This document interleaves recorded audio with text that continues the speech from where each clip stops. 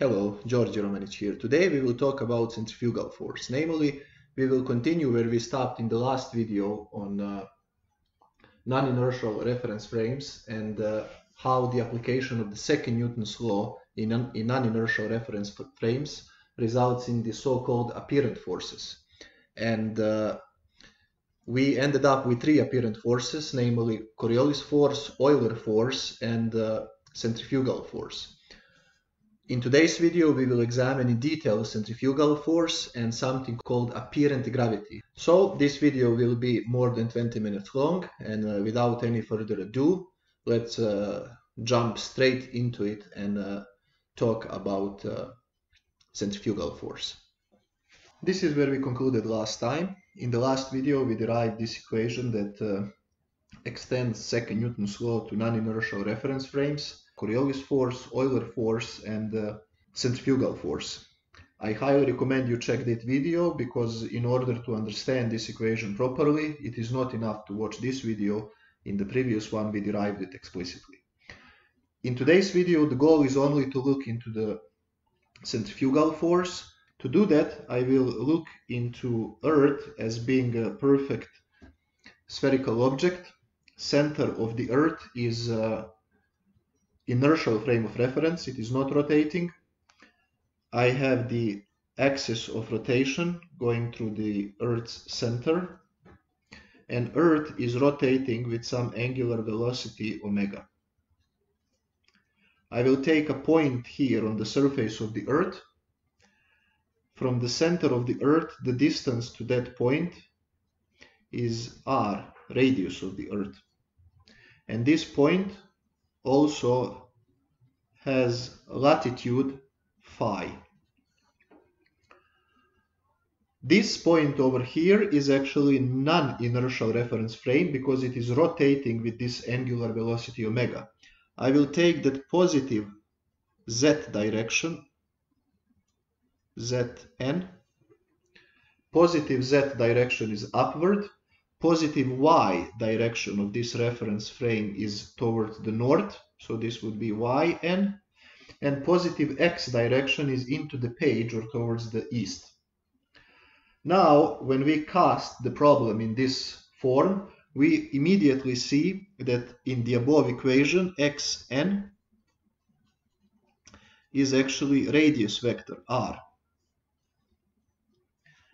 We also assume that this point is fixed on the surface of the Earth and it is not moving relative to the Earth, which means that Vn is also 0.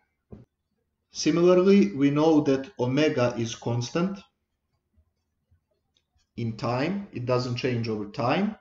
And this point is not moving towards or away from the Earth's center, which means that this acceleration IAN, this one is also 0.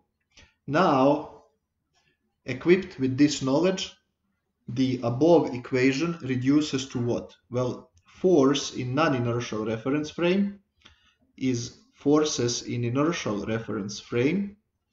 This term disappears. This term disappears because Vn is 0. This term disappears because omega is constant.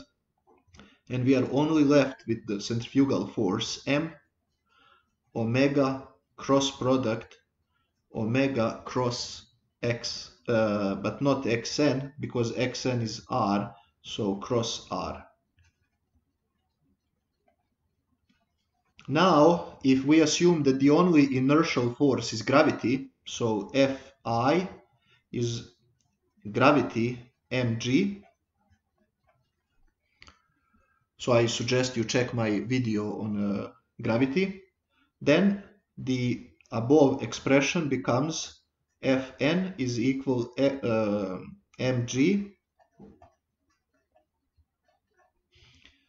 minus m omega cross product omega cross r.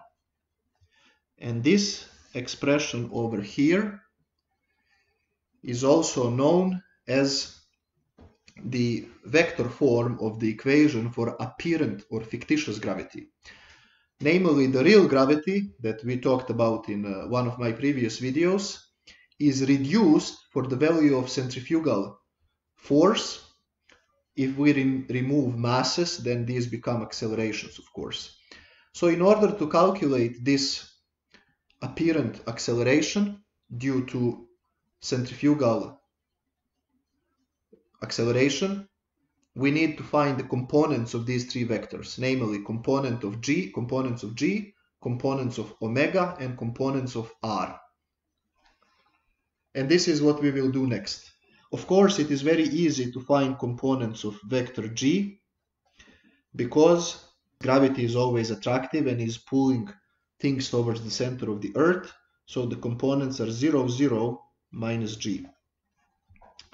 It is equally easy to find components of vector r because it also has components 0, 0. It's always radially, but radially out. So 0, 0, r, where this r is the magnitude of radius vector. So lastly, we need to find components of omega, which is just a little bit more complicated, but not too complicated compared to the other two vectors. To do that, I will consider only one hemisphere of the Earth.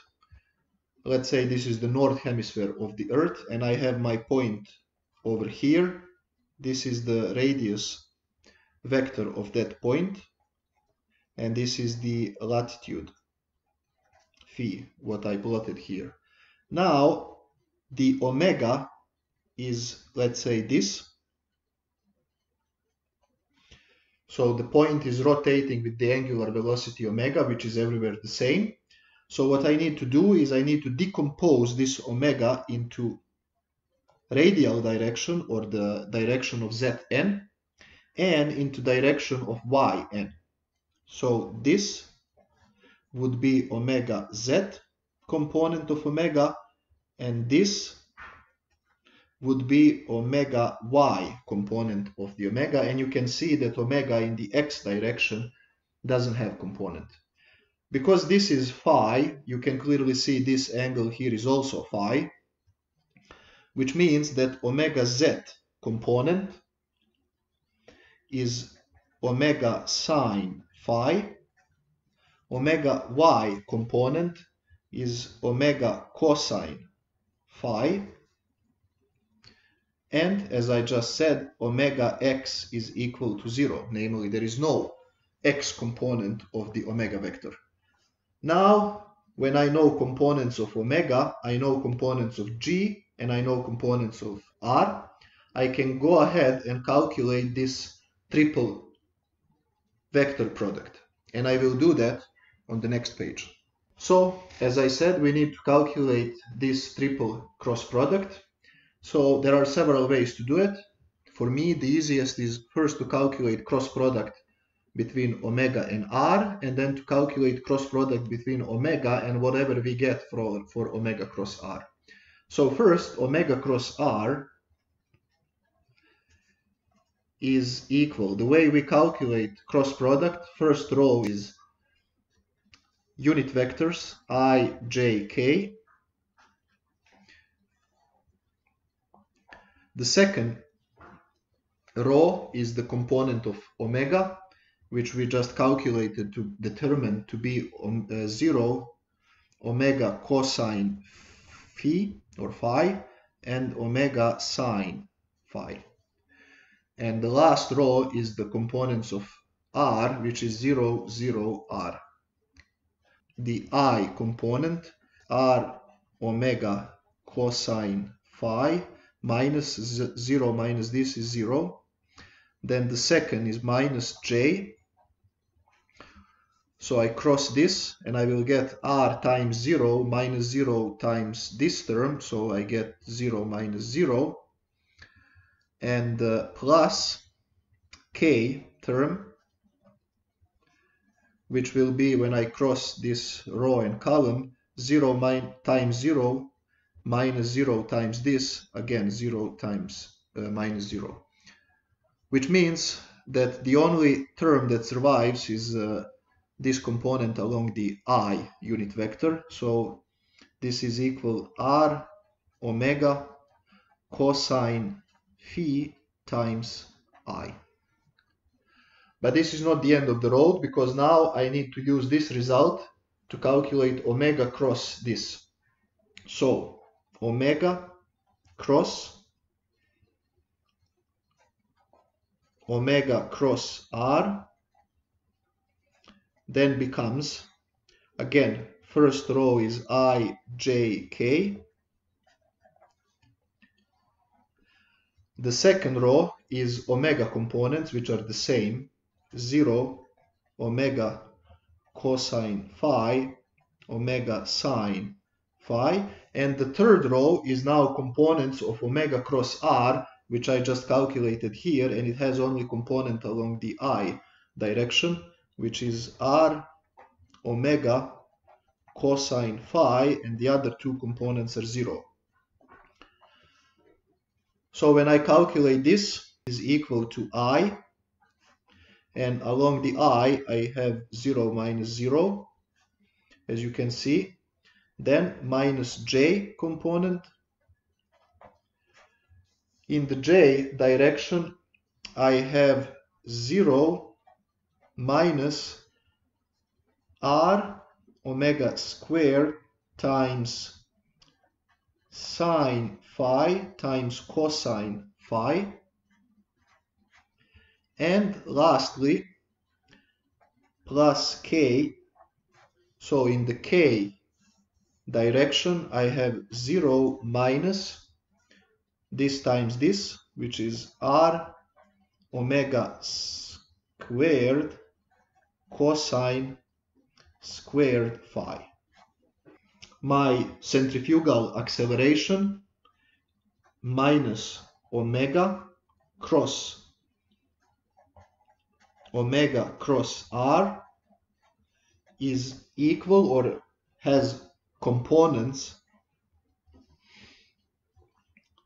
0 minus r omega squared sine phi cosine phi or phi, I'm not sure what's the right way to pronounce it, and r omega squared cosine phi.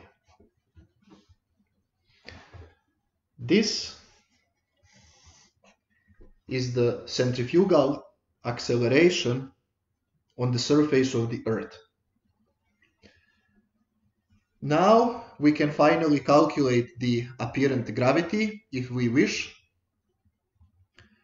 because in the z direction only this term will contribute to my apparent gravity, and I will call apparent gravity G prime. That will be G gravity, real gravity,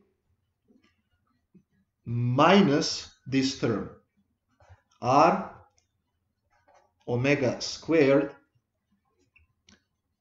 sorry, there is a square here, cosine squared phi. This is the equation for the apparent gravity, and you can see that it is function of latitude. Overall variation along the surface of the Earth is 0.3% in respect to the real gravity G. Of course, the smallest contribution is at the poles, and the largest contribution of centrifugal acceleration is at the equator.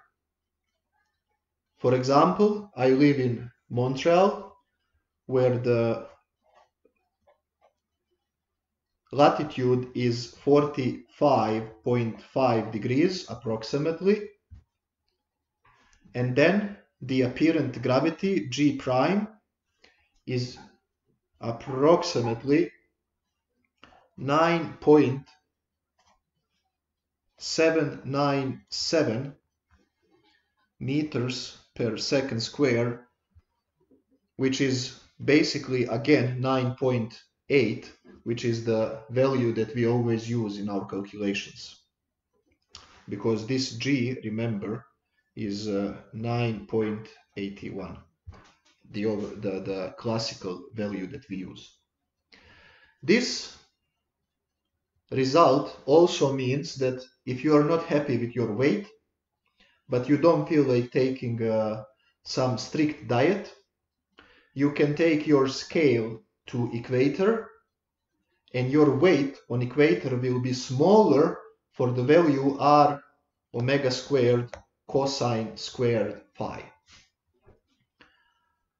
Isaac Newton managed to calculate that if the Earth was a fluid, let's say water, then the radius of the Earth at equator would be 1/230 times larger, so 1/230 larger than the radius of the Earth at the poles. Clearly, the figure that I made here is over-exaggerating his calculation. Because Earth is not uniformly distributed material, namely there are variations in density, our measurements showed that the real variation is rather 1/298.2 something, I forgot. And you can see how close Sir Isaac Newton was with his theoretical calculation in respect to the measured or observed value. Yes, the bulging of the Earth close to the equator is due to centrifugal force or centrifugal acceleration that we discussed here.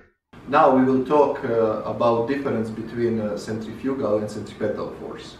First, we need to know if an object is in orbit, there must be a force that keeps that object in the orbit. What I mean by that is the following. If I take a cat and I rotate together with the cat, then the force that is keeping this cat in orbit is centripetal force. From my point of view, it's centripetal force.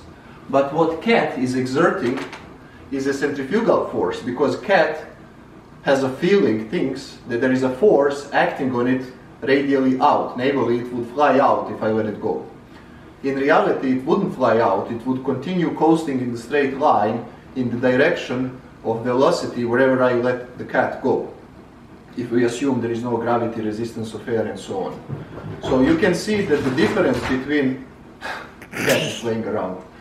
So you can see that the difference between centrifugal and centripetal force is really in the point of view that we take to look at these two forces. It's the same phenomena looked from two different perspectives.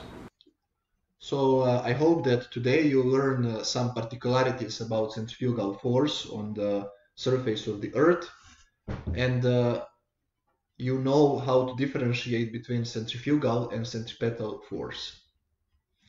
Until next video, goodbye.